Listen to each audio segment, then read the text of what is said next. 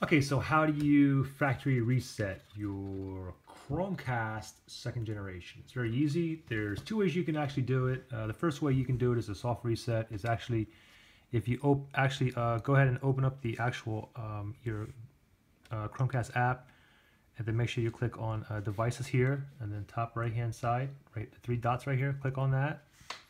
Then click on device settings, and then top right hand corner, the three dots again. Click on that. And then you can click on reset. Now this is for an iPhone, so an iOS device. This is what it looked like.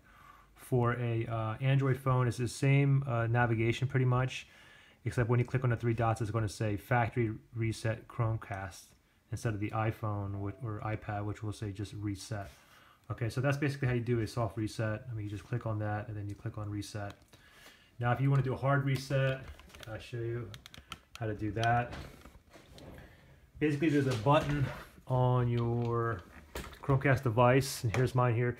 You don't have to leave it in, guys. To you know, a lot of these other YouTube videos for the first generation, they're showing you have to leave it plugged in. You don't have to leave it plugged in. You can just pull it out like this if you want, as long as you have the USB cable connected, so you can still have power. So you can see here that this is the white light, and if you look over here, you can see this button right here. So I'm just going to hold this button down for maybe like 5 to 15 seconds. Okay, so 1, 2, 3. I'm going to hold it down.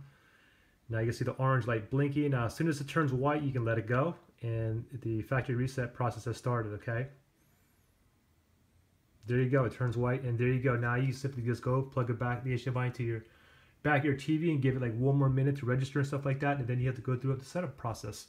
And that's pretty much it. Any questions, just comment below. If you guys subscribe, sub, like, that'd be great. Thanks. Bye.